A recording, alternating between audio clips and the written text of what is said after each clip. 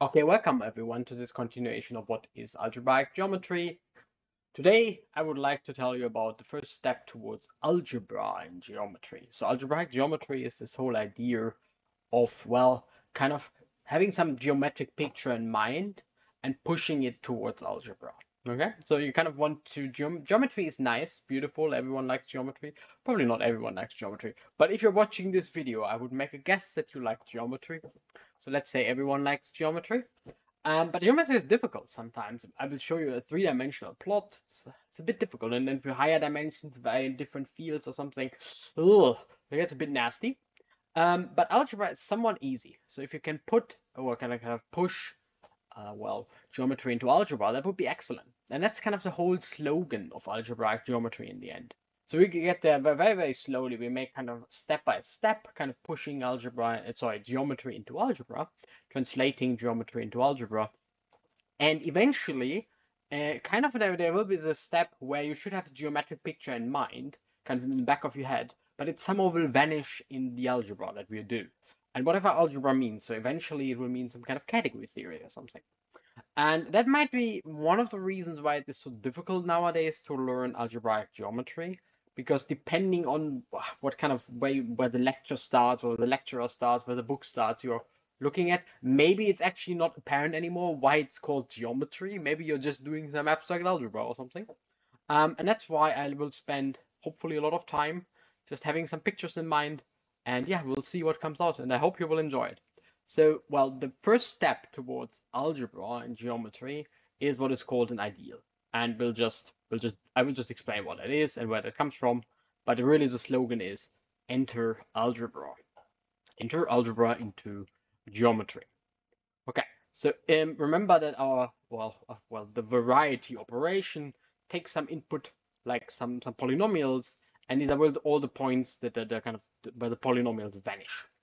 And the first thing we observe is a little bit of a kind of confusing point, but it's kind of really easy to explain. So confusing the first time, but then actually it's pretty clear, namely that the smaller p gets, the bigger v gets.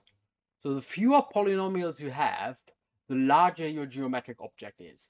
P are the polynomials, the algebraic objects, and V is geometric object, the variety.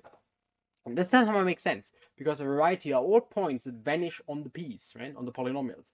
The fewer polynomials you have, the easier it is to vanish on all of them. So it gets bigger. And here's an example. It's kind of really, really nice. So let's just say our variety is, we have two varieties here, a G and an F and a G, and that's some kind of ellipse and some kind of hyperbola or whatever. And then the variety where you want to vanish on both, right, on both F and G, it's actually pretty tiny. It's almost not visible. It's just the four intersection points here that are marked in red. So it's quite tiny, the four intersection points. While the variety where you want to vanish on F times G is large, it's both. So here are a few rules. Um, that's what it is. So let's just think about it. If you want to vanish on F and G, well, these will be the points in the intersection. If you want to vanish on F times G, well, you can either vanish on F or on G. So this will be kind of the union operation. And you can already see this fun property that people usually call some version of contravariant. And this is really where it comes from. Some contravariance, whatever that means, it really means here, if something gets smaller inside, the outside gets bigger. And if something gets bigger inside, the outside gets smaller. That's really what it is. But this is already a good start for us because it's an algebraic operation on the varieties. So it kind of makes sense, right? So if you make the polynomials you want to vanish on bigger, you usually take an intersection. And if you want to make them kind of smaller by taking a product, you just take the union. So product makes them smaller. It's a bit confusing, but because it can be a root of f or of g, because you take the product, if f vanishes, then f times g vanishes. So it actually gets bigger. I hope that's reasonably clear. We're trying to look for algebraic operations on our favorite set, the variety operation. And here comes kind of the catch, or kind of the bait, if you want. The catch comes later, way later. The bait is, let's say we have some variety, something like that, and this is my set x. So f vanishes on x, so this is my variety here.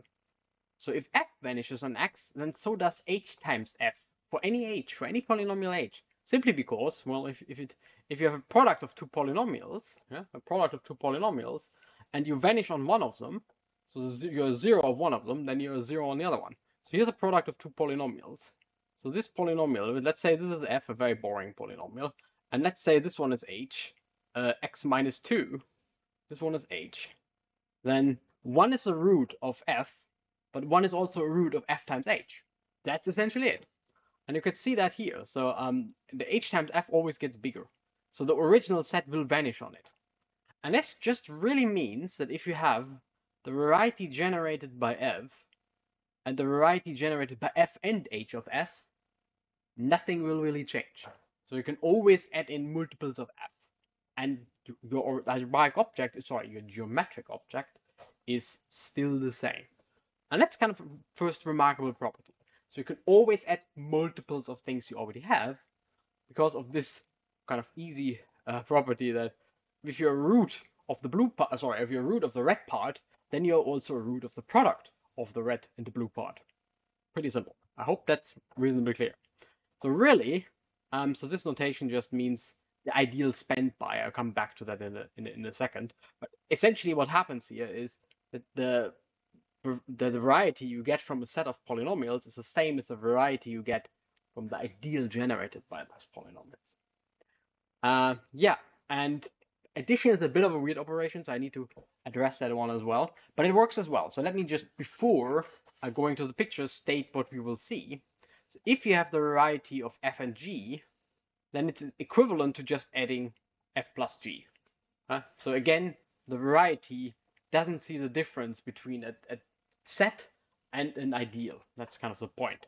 So if g and f vanish on x, then so does f plus g. Again, for the very simple reason, if x minus 1, whatever squared, that's f, and g is x minus 1 cubed, so both vanish on minus 1, so their sum vanishes on minus 1, right? Kind of easy to imagine. In the pictures, it's a little bit difficult because of this contravariance property, so it actually gets much smaller. But here's a cool picture. So if so f is, say, the blue one, f is the blue one, g is the red one. Okay. So f comma g, as I said, is an intersection. A little bit difficult to see in this picture, but f comma g is the intersection of those points. So the variety defined by f comma g is those 4 points.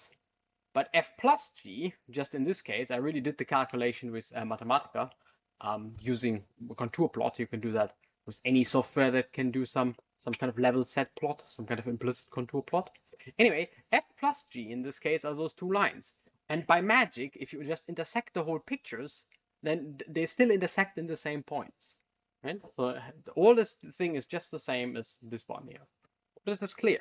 So you have f and g, they intersect in 4 points in this case. You add f plus g, which is a very different beast, like 2 lines instead of an ellipse and a hyperbola, a very different beast, but they still intersect in the same points. And that's kind of fascinating. You take both together and you get this fascinating observation that the variety kind of can't see the difference between the set and the ideal it generates. So ideal it generates really just means you can take sums of elements and you can multiply with polynomials which are not, so that the h's. Right? So here, keep in mind, f vanishes on, so that's the internal operation. Here I have f and g vanish on, and then we get this one is inside. But here h is pretty arbitrary, so multiplication is a bit better behaved. Anyway, so this really means the following, kind of the idea that there's an inverse operation to our algebraic construction, sorry, to our geometric construction, and it's called the ideal of a set. Okay, the ideal of a set are really just all polynomials that vanish on that set. Ideal of a set, all polynomials that vanish on that set. Exactly the opposite type of thing as our V, which are all points that vanish on our given polynomials. Now we do the opposite, all polynomials that vanish on that set. So it's a collection of points. And the idea is that this I operation, so we have I and V, got the main players in classical algebraic geometry, I and V, they're essentially inverses to one another. So you can push problems from geometry to algebra, and you can push problems from algebra to geometry. So what I wrote here is not quite true. I will correct it and give you the correct statement in the next video, but it's like morally true, so it's kind of true enough for me to put it on a slide. They're inverse operations in some very nice sense. And this is really this idea, the main key idea of algebraic geometry that will kind of be with us for the rest of algebraic geometry, is that some geometric object is the same as some algebraic object. In this case, varieties are essentially the same as ideals in polynomial rings. And then you can study ideals in polynomial rings. And you can really just because it's kind of an inverse. Yeah, it's not quite an inverse. I will correct that, as I said in the next video, but it's a kind of an inverse operation between V and I. You can see geometric things in algebra, and you can see algebraic facts in geometry. So here's one of my favorites, and it's a bit difficult to illustrate, so you need to go to 3 dimensions to have a nice picture. But anyway, so you can do something that's following. So you have a green variety, that's the F1.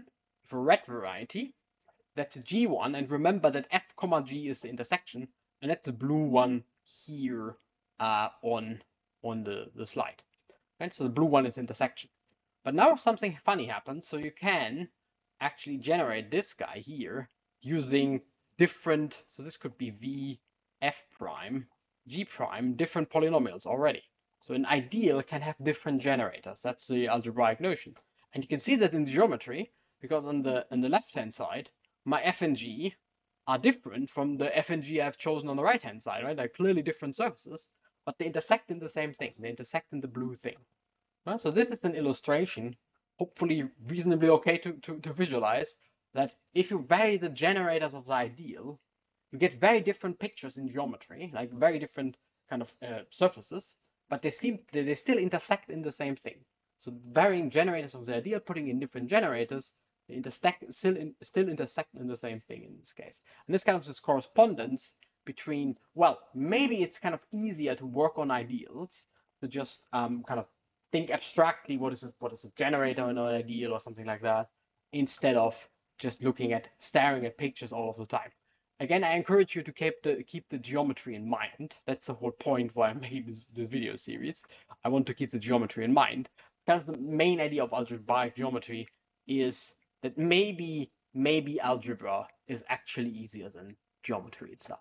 It's just algebra motivated by geometry, and this I and V construction is kind of the first glimpse of that, kind of this inverses going from variety to ideals. Anyway, I hope you enjoyed this video, and I also hope to see you next time.